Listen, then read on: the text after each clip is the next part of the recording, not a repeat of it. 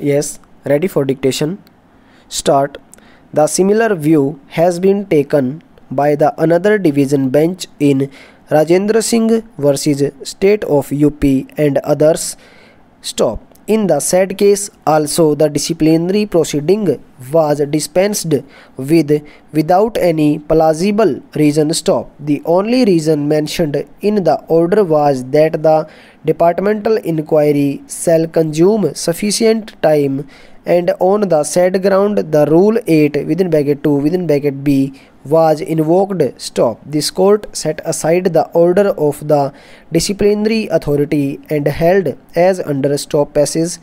Here in the present case, the disciplinary authority had recorded its satisfaction, but it is well settled that that satisfaction has to be based on germane grounds and not ipse dixit of the disciplinary authority. Stop.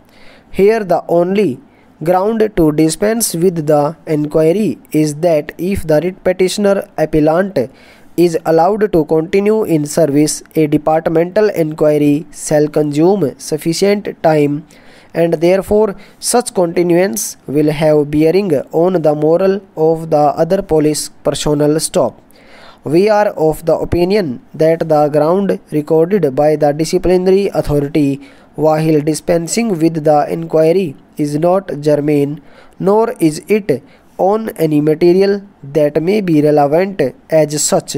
The ground set forth cannot justify dispensing the inquiry at the all. Stop. The provisions contained under Rule 8 within bracket 2 within bracket b have been incorporated keeping in view the provisions of Article 311 within bracket 2 within bracket b of the Constitution of India. Stop. The power conferred on the authority to dispense with an inquiry in a given situation where it is reasonably not practicable to hold an inquiry has been envisaged therein. Stop passage.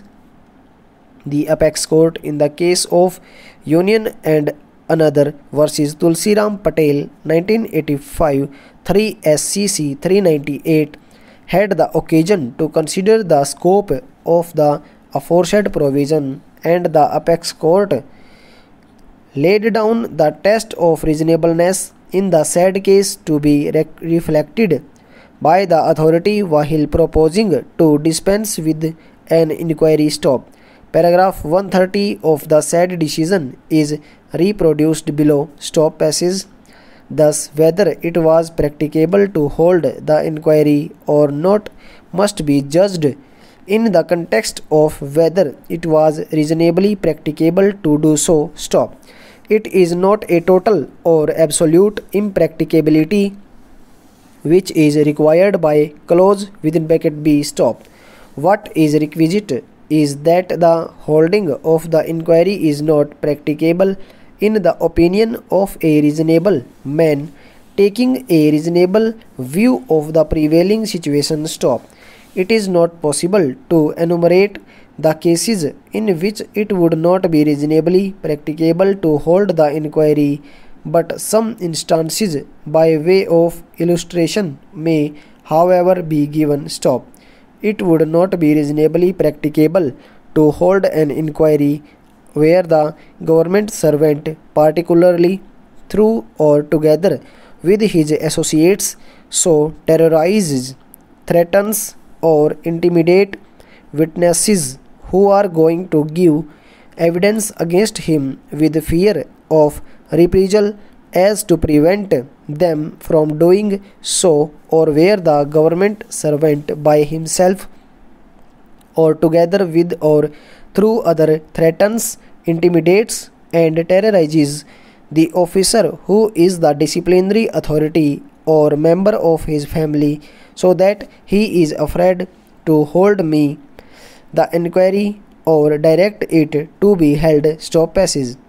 It would also not be reasonably practicable to hold the inquiry where an atmosphere of violence or of general discipline and insubordination prevails, and it is immaterial whether the concerned government servant is or is not a party to bringing about such an atmosphere.